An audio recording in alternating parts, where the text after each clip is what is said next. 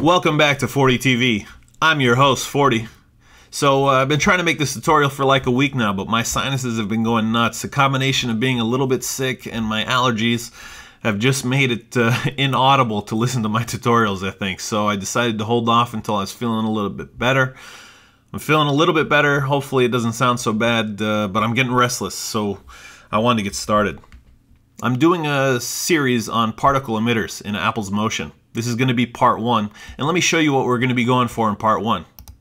I have the video here rendered already. It's a holiday montage, if you will, with some snowflakes. Those are the particles. There's 2 different snowflakes being emitted.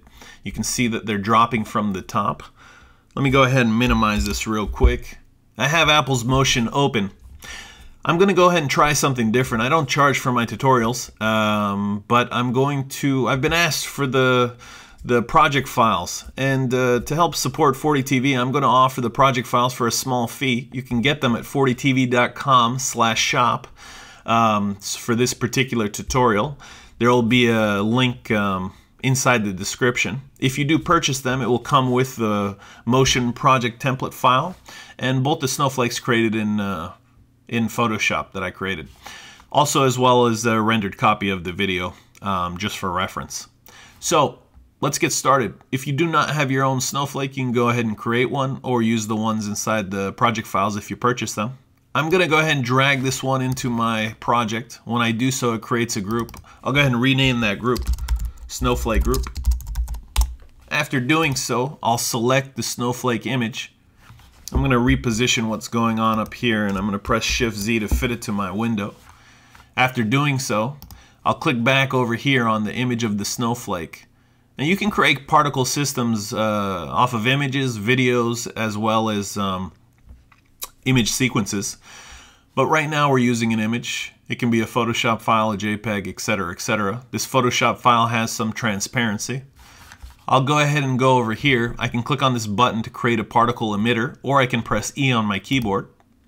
After doing so, what happens, we create a particle system with a cell containing whatever was selected when we pressed E or clicked on that button. Then our particle, or now our image, is turned off. We can turn it back on, but it doesn't make a difference right now. This is just the original image that the particle system is referencing. Underneath the particle emitter, we have a cell. If I turn off the cell, we won't see anything. You can have multiple cells in one emitter system.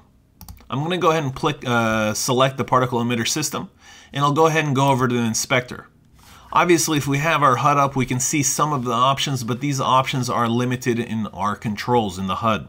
You can access more of the controls for the particle system here in the inspector. You'll notice under Emitter Controls, we have several options. Below you have cell controls, and cell controls are only going to show if you have one cell in your system. If you have multiple cells, which we will have later, because if you remember in the beginning movie, there were 2 different snowflakes dropping from the top. So, hence 2 different cells in one system. But for now, we have one cell, so those cell controls show up. In the emitter controls, you can change where the particles emit from based on the shape. So right now, it's set to a point. If I press spacebar on my keyboard to audition, you'll notice that that image or that particle is being emitted from a point here in the center, and it's being emitted based on these settings here under the cell controls, as well as the emitter controls. The emitter controls are controlling how it's being emitted. So it's being emitted from a point, but this can be changed to a line, a rectangle, a circle, a burst, a spiral, a geometry, an image. We're going to talk about some of these other options in other parts of this series, but for now, let's talk about line, because line is what we're going for. Now you can't currently see the line that they're being emitted from. If I press spacebar, it looks very similar, except you notice that they're bouncing from side to side, it looks like on the screen. If we right click, we can go down here to the emitter tool. Alternatively, we could click here and go down to adjust item. A generic term, which also, when having emitter selected, is to adjust the emitter itself. Now, when I click and I drag on these points, you'll notice that the line in which they are being emitted from is extended. So if I go ahead and go back to the beginning of my timeline, press spacebar, you notice the particles are being emitted from this line. That's exactly what we're going for in this particular example. I'm going to press spacebar on my keyboard to access the hand, and I'm going to drag this part of my canvas down. I'm going to drag this portion up here of my line of the emitter. Now, one of the things that you noticed a few seconds ago when I pressed spacebar, they're shooting out in all different directions. Well, in order to control how these particles are being emitted, we can add a behavior to this emitter system. If we come on over here and we click on the Behaviors tab and we go down to Simulations, it may be off your screen right now, but we're going to Gravity.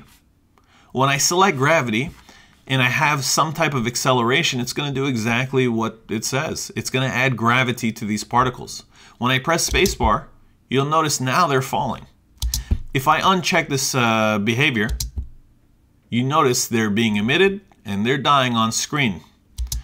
When I say dying, because each particle has a life. And if we select back over here to the particle emitter, click on the emitter tab, we'll notice the birth rate is set to 30, which means that there are 30 particles being born every second.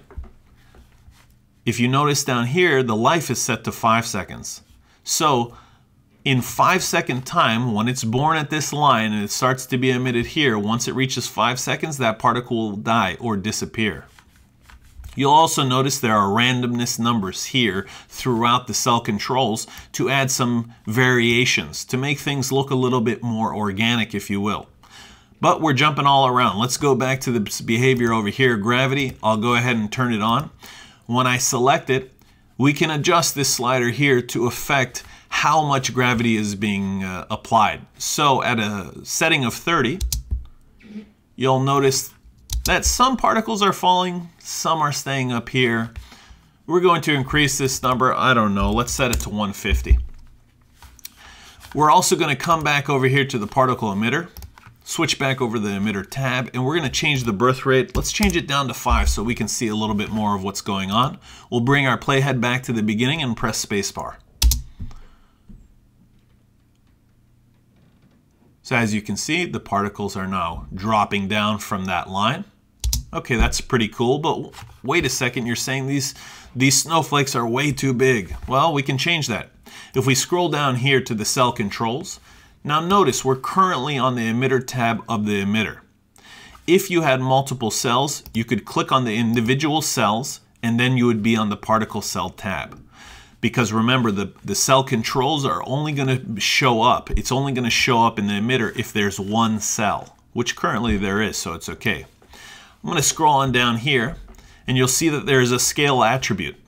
I can drop this down to, let's say, 20%. If I do, that's 20% of the original size. Well, notice below most options there are randomness functions. So if I want there to be some randomness in my scale, I can introduce that here. The randomness function is in addition and a subtraction to whatever number you have selected. So if I set this to 30, this is adding 30% on top of 20%. It doesn't make it 50% of the original. It's 30% on top of 20%. The mathematics are not adding these two numbers together. It's 30% of 20%. And then minus 30% of this 20%, right?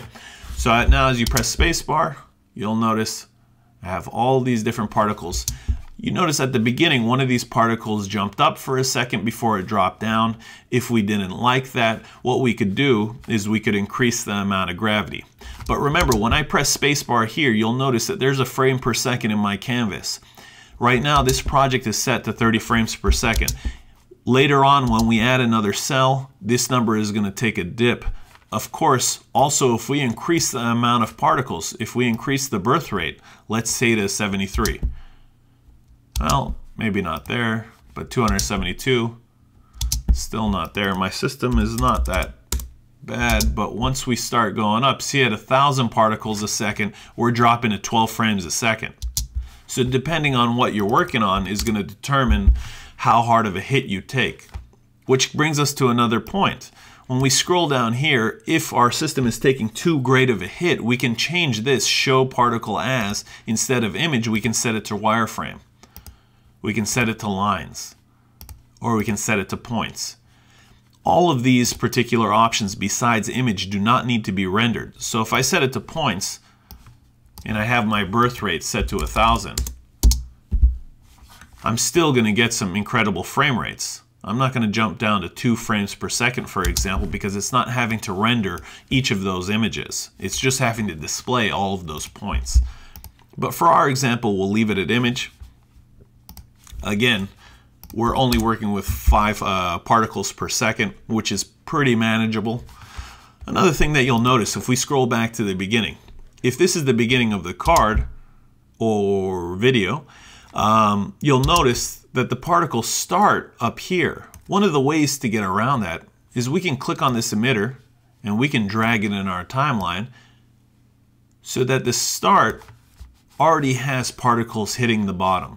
Then we can come over here and we can extend this out to the end.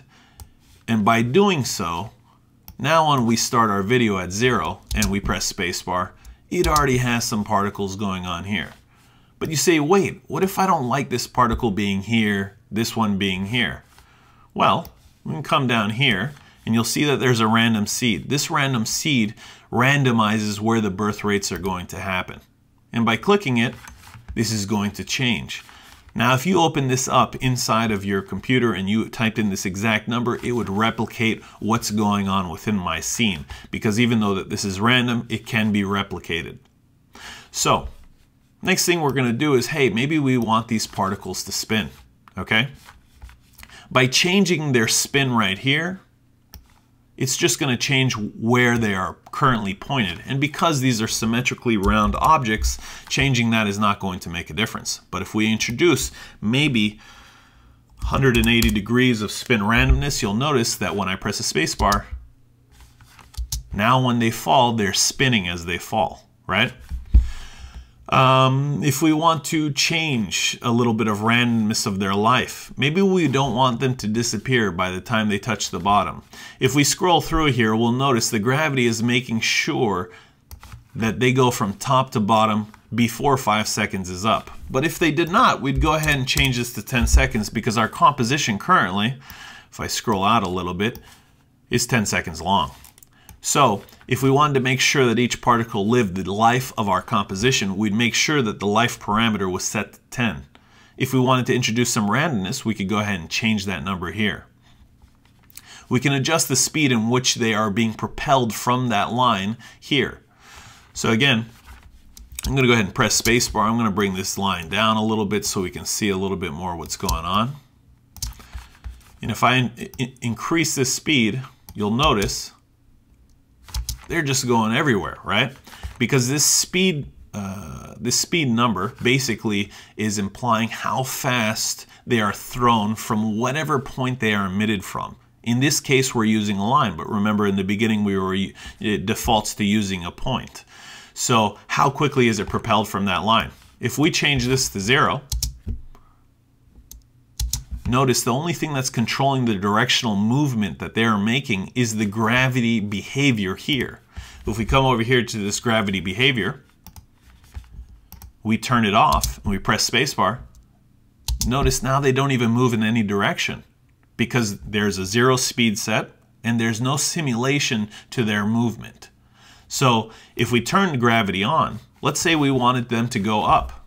If we put this to -150, now our particles are going to float up because we have a negative gravity number, right? Makes sense.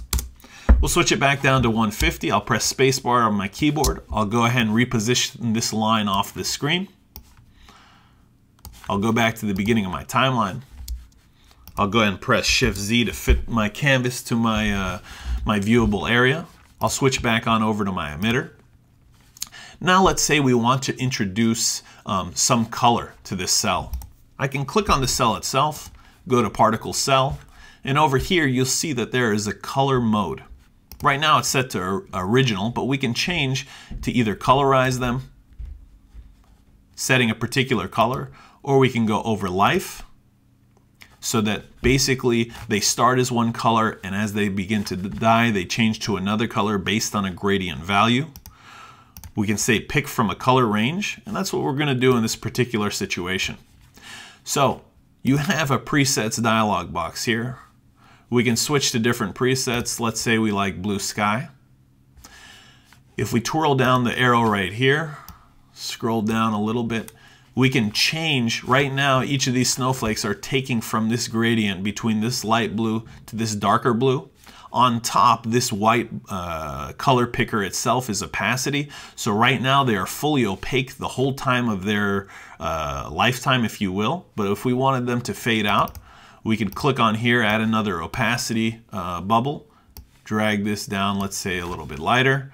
And if we scrolled in our timeline, unfortunately, we're not seeing them die or we're not seeing the particles die, so we're not going to see this opacity over life thing. If we want to remove a color swatch, we can just click on it, drag it, and pull it away. Same as here. If we clicked here to add another color, let's say we wanted to set red, you'll notice that it updates. It's not just selecting red. Here, between the gradations between this blue and this red, you'll see that that's happening here as well, right?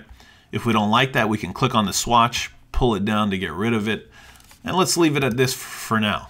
Go ahead and play with it as you see fit. So now we've got these crazy blue snowflakes, and maybe you can also click on this additive blend. So when particles are on top of each other, they are going to add their colors together in a blend mode set to add, right? Next, let's switch back over to our file browser. We'll take this snowflake right here. We're going to go ahead and drag and drop it on top of the, actually we're going to drag it right there on top of the emitter. And when we do so, you'll notice, well, you might not notice, but currently the image is on. You'll see it's blocking one of these snowflakes. If we come over here to filters, go to color correction, while having this snowflake selected, remember this snowflake is black. We want to switch it to white. I did that on purpose just to show you. We can go over here to color correction, come on down to colorize. And when we select colorize, we'll go into the inspector. We want to remap our black to white, basically. Brings up the color picker. I'll click on white. When we do so, now this particular image is switched on over to white, right? When we brought this into our project. It came in under its own group. We can drag this into below the other image. Okay, now that we've dragged that out of its group, we'll go ahead and delete that group. This second snowflake here, what we want to do is input it into this particle system. But if I just go ahead and click and drag and drop this onto our particle system, what's going to happen is it's going to create a cell with all the default values. Let's say I want to use all the values of this current cell. All I have to do is select this particle cell, right click on it, go to duplicate. When I do that, basically I'm going to have two copies of these particles here. If I take this particular image, click and bring it until we see that little arrow that's pointing diagonally up to the right, and then let go, you'll notice that it just dropped it on top with the exact same options as the other particle. I can then go ahead and hide this particle, or not this particle, I'm sorry, this image by unchecking this box here. But now we have a problem. We'll notice that this image or this particle system is exactly on top of the other one. Well, how do we fix that? We can click on the particle cell, we can scroll down to the bottom, and we can change the random seed. When we do that, notice they're not on top of each other, right? So now if I go ahead and press spacebar on my timeline, you'll notice that we have two different types of snowflakes dropping from the top. Maybe we want to stretch it out a little bit more because they're not cutting into the sides enough. Maybe we want to increase the birth rate of one and not the other. So let's do that. Let's, for this particular one, increase this up to 7. The birth rate randomness, we'll even add we'll add a 2 here, so that sometimes there's going to be 9 per second, sometimes there's going to be 5, and then of course sometimes 7. So sometimes with a 2 plus or minus the original birth rate by adding that random number.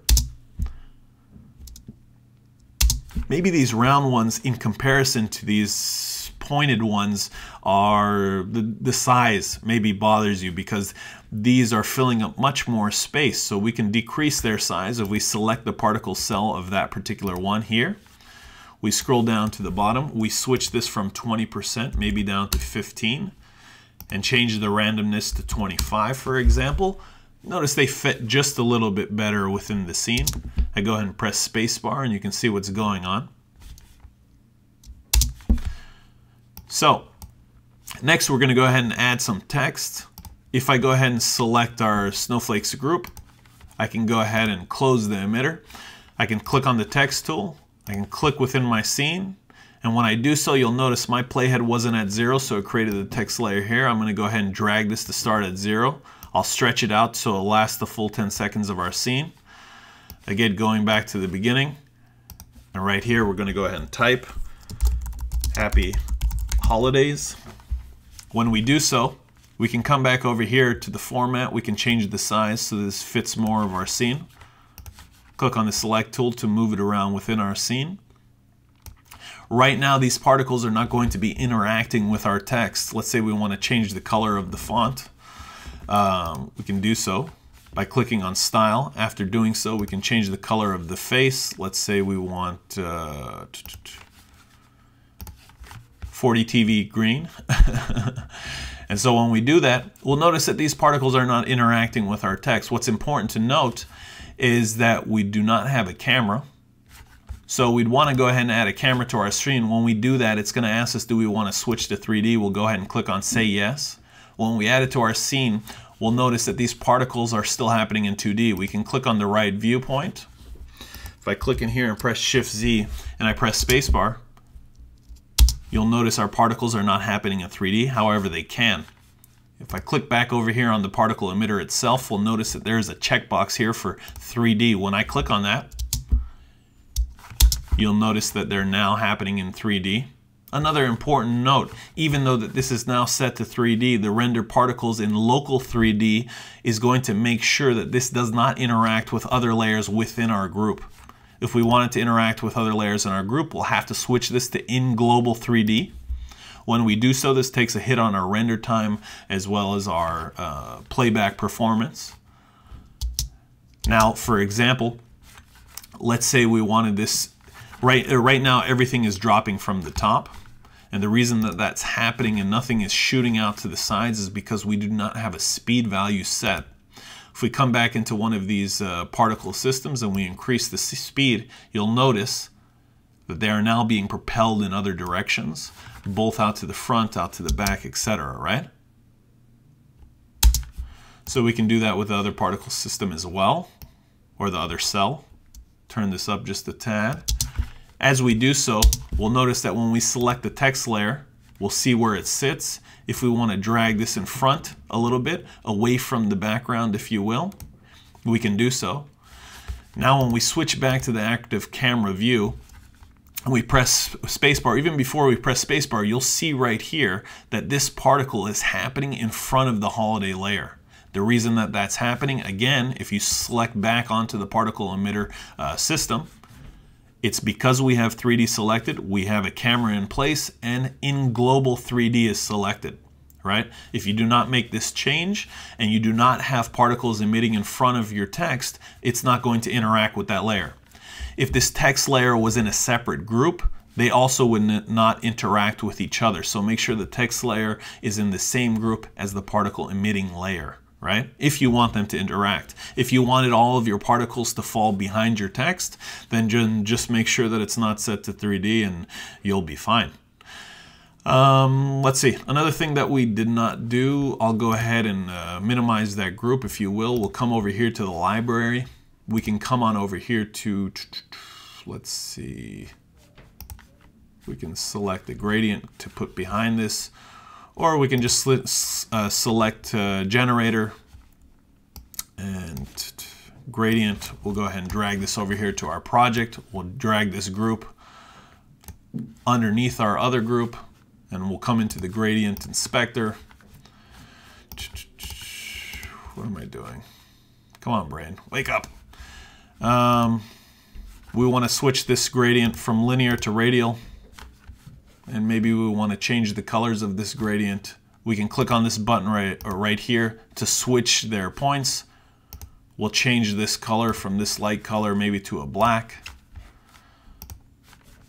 Then we will, let's see. Yeah, we can modify the start and end points. So if we bring this up,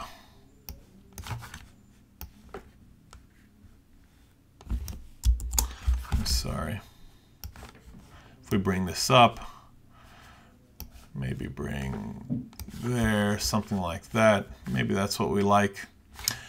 Obviously, we can continue to add more text. One of the other things you'll notice is, again, I did not add this at the 0 starting point of my project, so I'll drag this back over to 0. I'll extend this to the length of my project. I'll go ahead and bring this back to the beginning. I'll press spacebar to preview what we've got going on so far.